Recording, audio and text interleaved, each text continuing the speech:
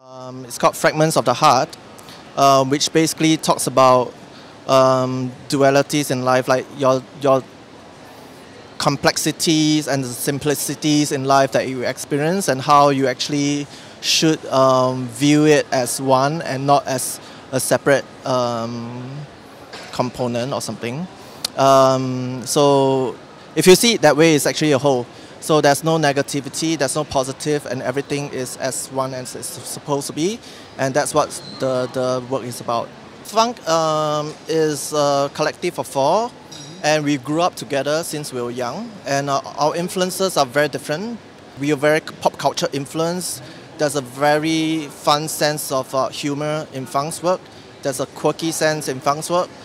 That came because we lived through our teenage years, and that informs us, and that's what we have been using as a form of art.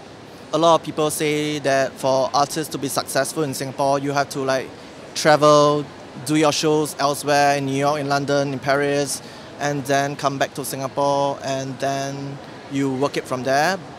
There's a bit of truth in that, but counter to that as well, you see a lot of foreign talents coming to Singapore in the last 5 years to pursue art, and I think that has given it a paradigm shift in the recent years, and I think we are in a good space right now. Yeah.